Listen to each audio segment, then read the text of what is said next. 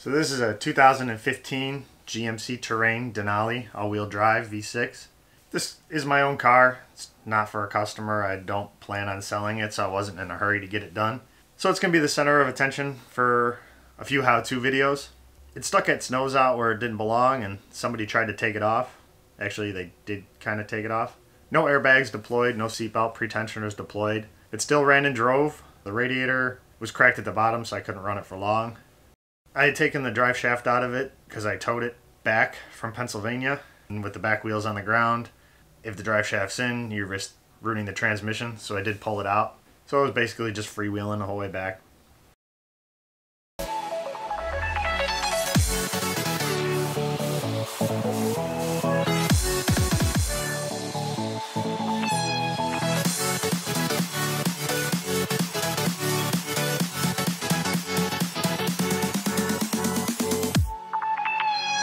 Now I'm going over some of the writing from the insurance adjuster when they totaled it. These are notes for parts that they want to replace or remove for paint, missing parts. These are helpful when you're bidding on the cars in the auction online if you don't get to see them in person. And that's the way most people that buy in volume buy their cars. It would be nice to look at everything in person, but it's not always possible. Like I said, this one was in Pennsylvania. I'm in Chicago. They wanted to replace this headlight. It has two broken tabs. It's about $200 aftermarket, so there'll be a how-to video on how to repair plastic. We'll fix that headlight and a couple other pieces. We'll have a better view of all this damage once we get the motor and transmission out of it. You can see exactly what we're working with.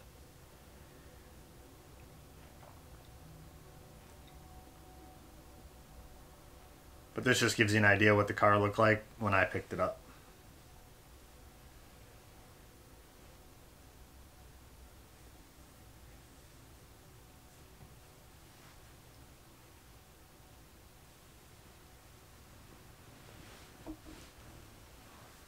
We're going to fix that fender, and the main reason why is I don't want to have to blend into the driver's door. So if we repair the fender, we have plenty of blend room for our paint. So now let's start pulling the motor out. First thing we're going to do is pull the hood off, get it out of the way so we got plenty of room to work. The hydraulic prop rod, you just pull that little tab out a little bit, pop it off. You don't have to take it all the way out. Then you got to fight it to get that clip back in. And just pull the 4 bolts off for the hood.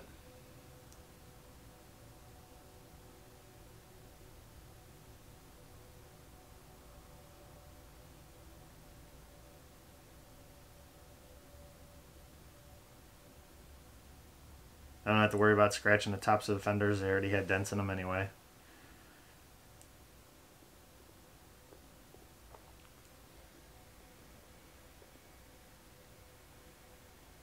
Now we're going to pull anything that's plastic that's good off.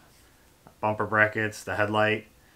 When we start pulling it on the frame rack, anything plastic is going to start cracking, so we'll just get it out of the way.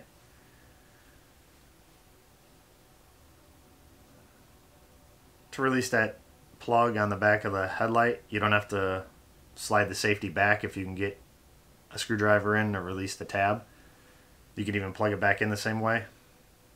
I hate those little safety tabs, so I try to do this whenever I can. This is something I always forget. When you're pulling the interior out, before you pull the motor out, you want to disconnect the seats. They're power, and you have to slide them all the way forward to unbolt them. So it's a lot easier to do it now when the car has battery power. If you drop the drivetrain and then later on you decide you need to pull the interior, you have to hot wire the seats. Adds a few minutes on your labor time, so it's easier just to do it now. It's only 2 bolts in the back and 1 for the seat belt, and then 1 plug underneath. Did that on both sides. Now we're going to put the lift under it. Normally I would put the front arms underneath the subframe, but since we're dropping the subframe, I have to position them a little further back. You also need to account for the fact that the car is about to become 500 pounds lighter in the front end, so you need to position the lift so it's not too back end heavy.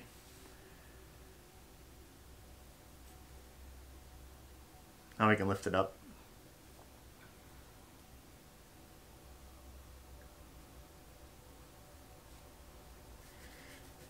To drop the exhaust, I pulled the rubber hangers off. I left one in the center and I unbolted it. Then I held it up, pushed it forward onto the flex pipe and lowered the back end down. Once it was on the ground, you could just disconnect the flex pipe and pull it back. That way one person can take the exhaust down by themselves. To put it back in is just the opposite. One person can do it.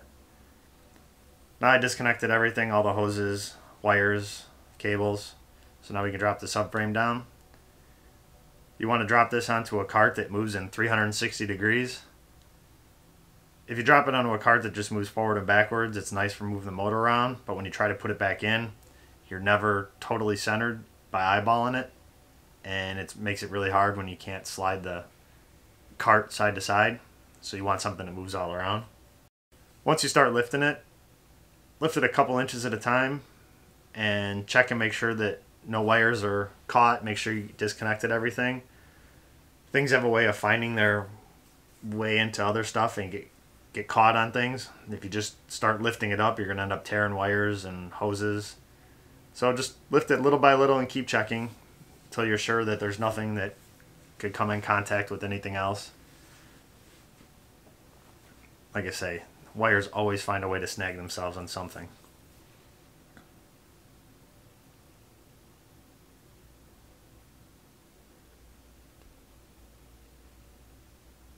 So now that our motor's out, you can take a better look.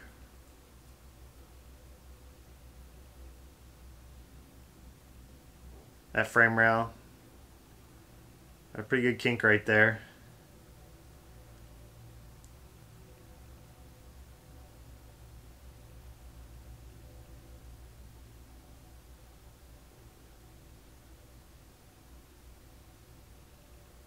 There's the back side. This one's got a pretty good kink. This one's also pushed in. The car that hit it right on this rail, so it went over and in. The other rail just kind of went over. The reinforcement pushed it over. The upper radiator support really didn't move all that much. It moved with the aprons a little bit. So when we cut the frame rails off or pull them over and remove the aprons, our upper radiator support will go right back where it belongs without much pulling. So there you go. My first how-to video, or an introduction to my how-to videos and the car that we're going to be seeing a lot of, with some tips on pulling a drivetrain thrown in there. The next video is actually going to be more of a how-to. It's going to be pulling the car on the frame rack and explaining what I'm doing and why I'm doing it.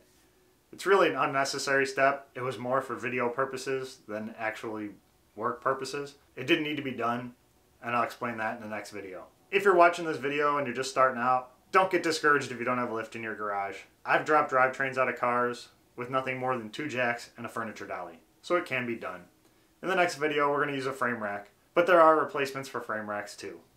And when I'm all done showing you all the fancy tools and the ways that all this stuff is done in the shop, I'll show you ways that you can do this at home, and ways that I have done it at home myself.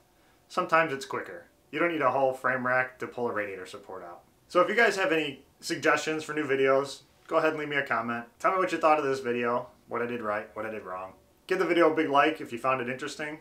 Share it if you think somebody else might. Subscribe if you aren't already. Thanks for watching, and I'll see you soon.